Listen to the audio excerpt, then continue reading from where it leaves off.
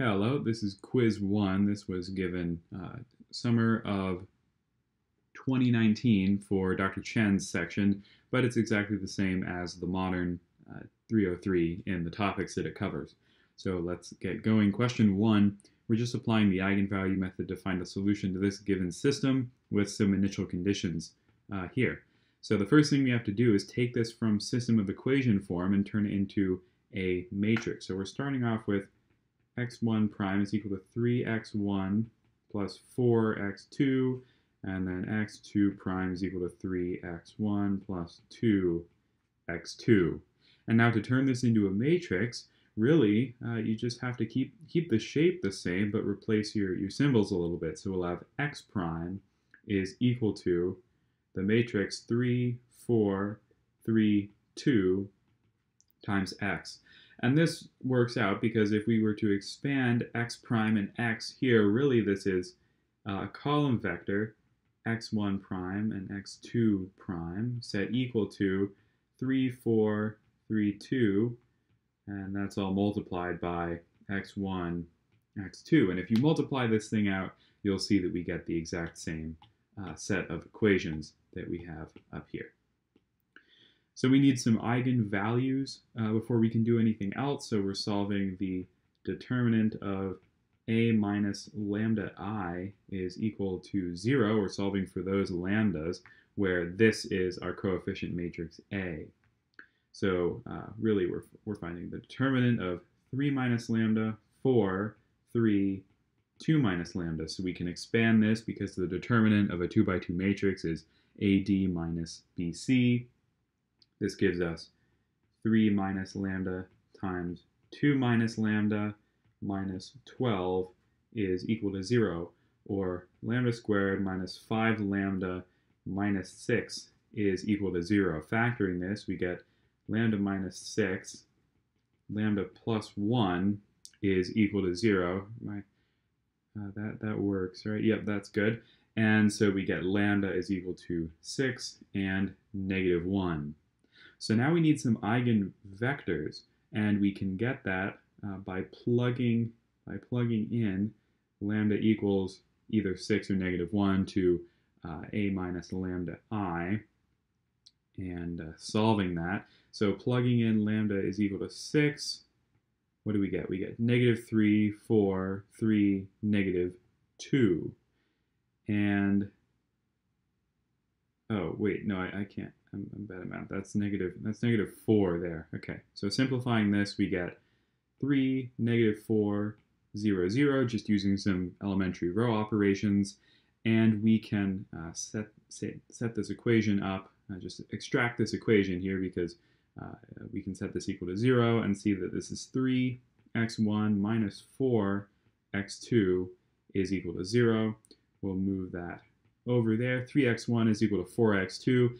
And the vector that we get out of that is 4, 3. Okay, there is our first eigenvector there. Let's use lambda is equal to negative 1 to find our second eigenvector. A minus lambda I equals 0. That will give us, where's our matrix A? 3, 4, 3, 2. So that will be 4, 4, 3, 3. That simplifies down to 1, 1, 0, 0. And from that, we get an eigenvector of negative 1, 1.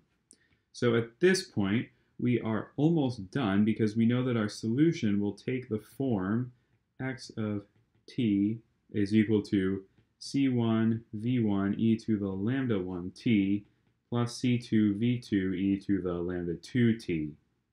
And so plugging all of this in, we have x of t is equal to c1, some unknown constant, times v1, which is 4, 3, e to the 6t, there's our lambda 1, the eigenvalue associated with that eigenvector, and then plus c2, negative 1, 1, e to the negative t.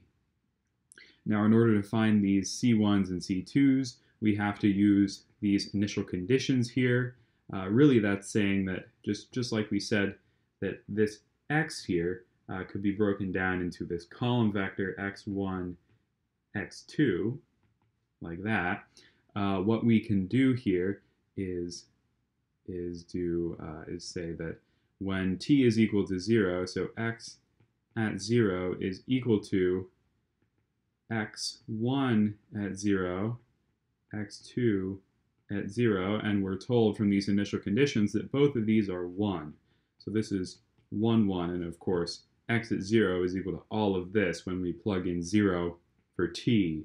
So we get c1 for 3 plus c2 negative 1, 1. Perfect. And now all we have to do is solve for c1 and c2. We can do that with an augmented matrix. 4, 3, negative 1, 1, 1, 1. Let's solve this. It's a little bit wonky. Let's multiply row 2 by 4. We'll get 12. Actually, no, we don't need to do that. What am I talking about? We can just subtract row 2 from row 1. We'll get a 1 here, a negative 2 here, and a 0. We can subtract 3 row 1s from row 2. That gives us 0, 7, 1. So this becomes 1/7 there.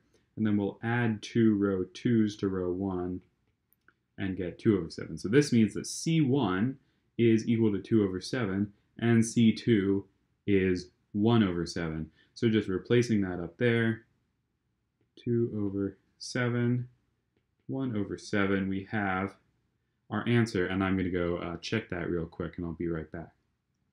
Okay, that's correct. Let's go grab our second question. I'm going to go copy this down here. Oh, there we go. And we're finding the general solutions to this system right here. So we're probably going to run into some other kind of, solution type where we just had a very normal, nothing weird about this this eigenvector, eigenvalue setup for question number 1. But here we're probably going to end up with either complex eigenvalues or multiple eigenvalues. Let's figure out what we get. So yet again, we're solving the determinant of a minus lambda I equals 0 for those lambdas where this is our coefficient matrix A. So we are finding the determinant of 1 minus lambda minus 5, 1, negative 1 minus lambda is equal to 0. This gives us 1 minus lambda, negative 1 minus lambda, those multiply together, plus 5 is equal to 0, or lambda squared plus 0 lambda plus 4 is equal to 0, and this has roots. Lambda is equal to plus or minus 2i. So there's the complex thing we were expecting to get, but we have no real parts, so our job is actually much more simple here. There are fewer things to keep track of. Let's plug in lambda is equal to 2i to a minus lambda I to find an eigenvector. So we'll get 1 minus 2i minus 5, and 1 and negative 1 minus 2i. And I'll just use this second row as an example.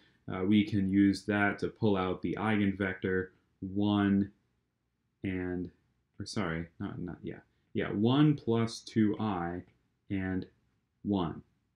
So here is, we'll call this v1, we'll call this lambda 1. What I'm going to do is set up c, well, we don't really need the c, but v1 e to the lambda 1 t.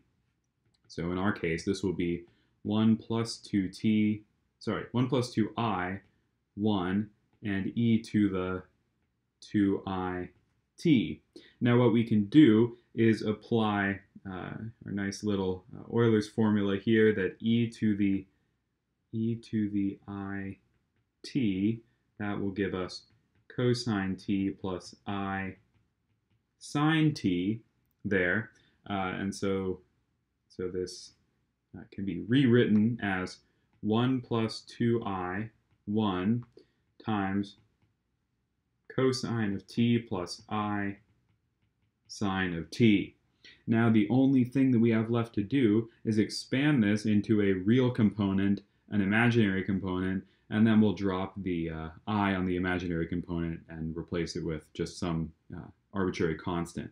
So what do I mean by that? Well, let's try to figure out what pieces of this expansion here will give us real bits. So if we multiply cosine by 1 on the top and cosine by 1 on the bottom, we'll get something real. And then if we multiply I sine t by, oh, damn it.